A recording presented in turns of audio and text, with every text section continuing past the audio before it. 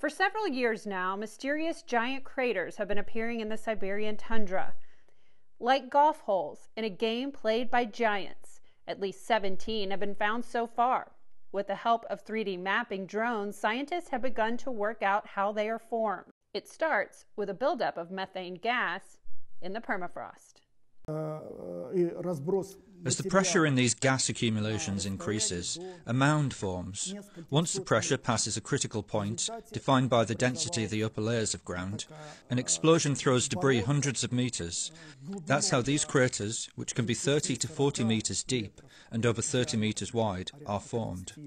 Methane is a powerful greenhouse gas. In the atmosphere, it traps Earth's heat, warming the climate.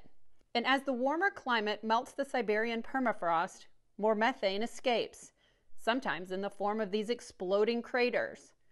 And that sends more methane into the air, heating the planet even more. These exploding craters have been mainly limited to 2 Siberian peninsulas. That's because these areas have unique conditions, very thick permafrost that's highly saturated with methane, that also contains pools of liquid water. So far, this is where we've seen them, and these characteristics are pretty common in this area. So I'm not saying it can't happen, but it's much more likely to happen when you have these features. Natali also says these craters and other changes are indicative of a rapidly warming and thawing Arctic, and that can have severe consequences for Arctic residents and the globe.